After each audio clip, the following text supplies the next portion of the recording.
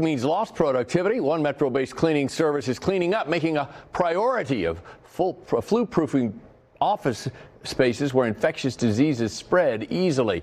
Most people overlook office locations where flu germs gather. Managers at Lennox's Stratus Building Solutions say many janitors forget to clean doorknobs, refrigerator handles, keyboards, phones.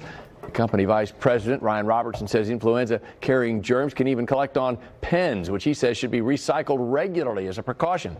Doctors say those microbes sometimes enter the bloodstream after workers handle the objects and then touch their eyes and mouths. When you got flu going around, you have germs on top of surfaces, it's got to be wiped. And if it's not being wiped, now you're at risk. Robertson says the office copier is the most overlooked area by many janitors. He says employees forget to clean their hands after using the copier, and it leads them to illness. Personally, I just avoid the copier. I have no clue what I'm doing there anyway. John just doesn't touch anything. Yeah, no. Yeah, he keeps his